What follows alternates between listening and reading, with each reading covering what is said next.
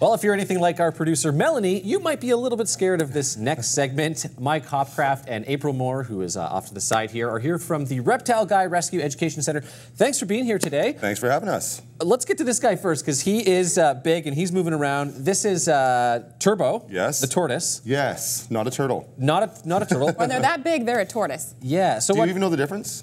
No. Tortoises can't swim.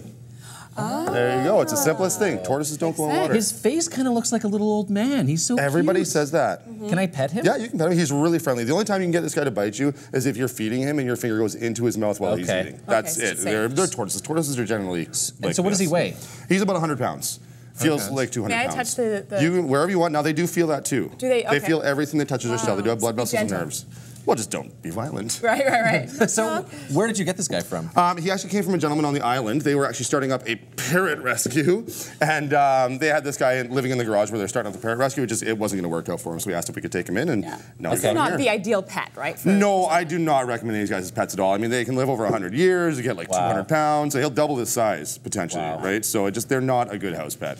So let's give him a break and bring the next one in. Sit him down for a second here. Oh my goodness. Yeah, he's a little heavy and awkward. I stepped the table a little bit. That's okay. So we don't mind. this one is the one that certain people, Melanie, don't like. This is Gretchen. Yeah, you can hold her. Oh boy. So she is a salmon pink bird-eating tarantula. Oh. Nice. She is also not full grown. They can get about 8 to 10 inches full grown, sometimes a little bit bigger. So think dinner plate, like a smaller dinner plate. Yeah. That's how big they can get. Now that she's on you, she is venomous. She does have fangs. The fangs are right up at the front there, if you can see them up there. He's good. And they are venomous. But to get her to bite you, you gotta almost kill her. And if she bits you, it's like a wasp sting. Unless you're allergic to it. I'm not afraid at all. Okay, so yeah, this is a big spider. I don't really trust anything that has the word eating in its name, though. It kind of scares me a little bit. What's this like as a pet? Honestly, these are like the most low-maintenance pet you can get.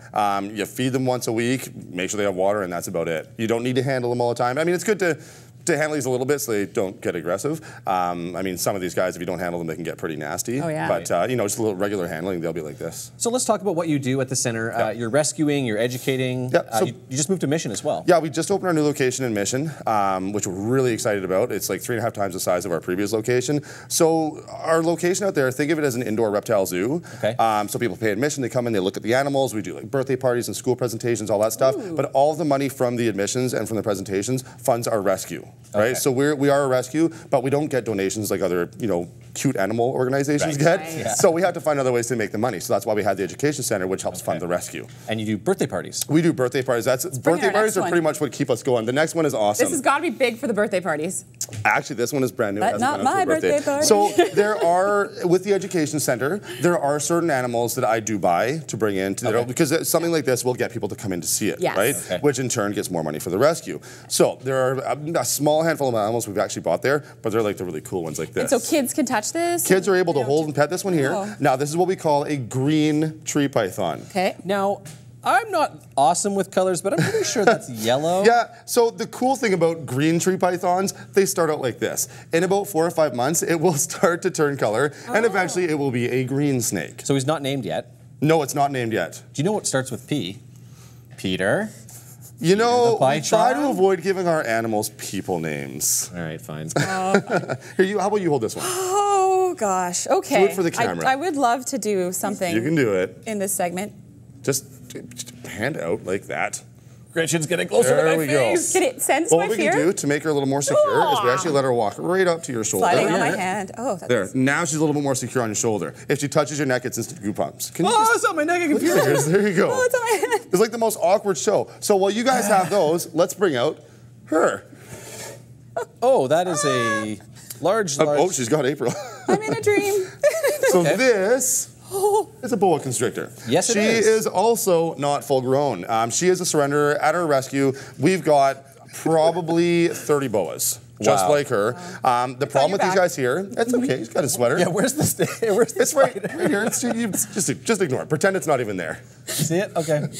So the problem with these guys here, these here start out small. Right. They are cute little babies. People want them as pets. They buy them all the time. Yeah. People breed them all the time. They have live babies. They're super easy to breed, right? Okay. And then they get this size Right. and bigger. So we get a lot of boas in of this size. We actually just got an email yesterday for another one that's going to be coming in. And then we get them in at this size. It is so hard to adopt them out because nobody wants the big boas. They all want the babies. I don't know Right. what's going under here. And recently, they've been spotted on Burnaby Mountain, which is a little Those are scary. ball pythons. Yeah, Okay, they've been let's finding a bring lot of ball pythons out there. And you got one. Let go. Did you? Yeah, we got one of the ball pythons. We didn't bring it here, but we do have one of the ball pythons that was found up there. We're not sure what's going on there. It is a bit of an awkward situation. We got 1 minute left. Let's bring in we got to say goodbye to you. Do they play nice, by the way, or is that? Yeah, they'll be fine. They'll be fine. Okay, yeah. cool. Yeah. We got one more. One more. Okay, let's bring him out. April's gonna bring him out, and I'm gonna let April hold him for a minute because I got the boa out. So this is Slash. This is another one of those ones that starts out small and is a goodish pet, but then they get big like this. Just set him on the table. Just set him right down on the table there. Wow, he'll be good. There's a lot going on. Slash. Yeah. Now when we got Slash in, he was actually surrendered to us because he bit his old owner in the back of the hand. The guy had to get 13 stitches in the back of his hand. Now I do a little head bob for the camera. This is his way of saying I'm big and tough and I'm scary. Leave me alone. Okay. We're not gonna leave him alone. Wow, okay. There's a lot of information to take in here. Biggest message is probably do your research. Don't take on something that's going to outlive you. Yeah, and the thing is, there's no such thing as bad pets, it's bad owners, right? It's irresponsible owners, right? I mean, if these looked after properly and it's a proper home, awesome pet, but not for most people. Right. And if you want to see these things, just visit you. You don't have to have them as a pet. Yeah. Anyways, I think I might know what I'm doing for my next birthday party, there you guys. go. Look at me, I'm holding a snake. Anyways, if you want more info on the Reptile Guy Rescue and Education Center, you can visit their website, Reptile Guy. I can barely talk. ReptileGuy.ca. I'm holding a snake. Where's the tarantula? Right there. Right there. Here, I'll move him up a little bit. So okay.